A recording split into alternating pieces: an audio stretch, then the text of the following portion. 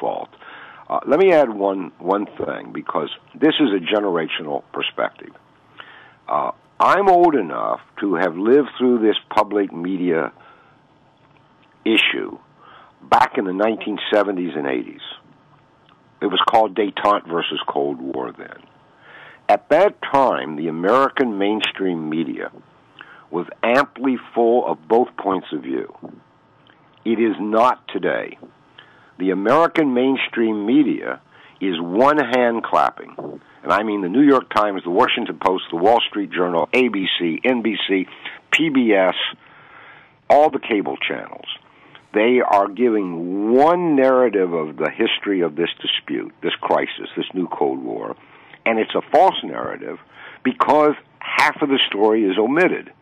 And the old American adage that I was raised on, that there are two sides to every story, or live by the golden rule, do unto others as you would have them do unto you. And when you say, well, the Russians are hypersensitive and they shouldn't take this so seriously, let's remember the Cuban Missile Crisis. We nearly went to nuclear war on the grounds that Russia could not have a base 90 miles off the shore of Miami. So we play by a double standard.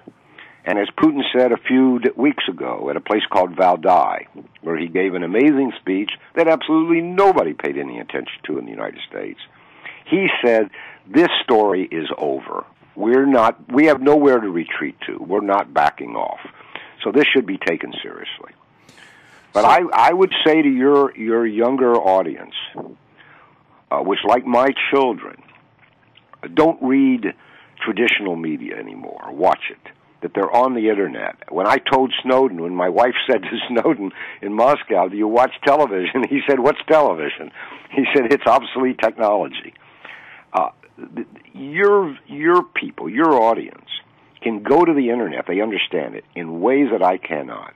And they should no longer be dependent on the American mainstream media. That is the only hope for this generation, because the mainstream media has betrayed us. They have not told the full story.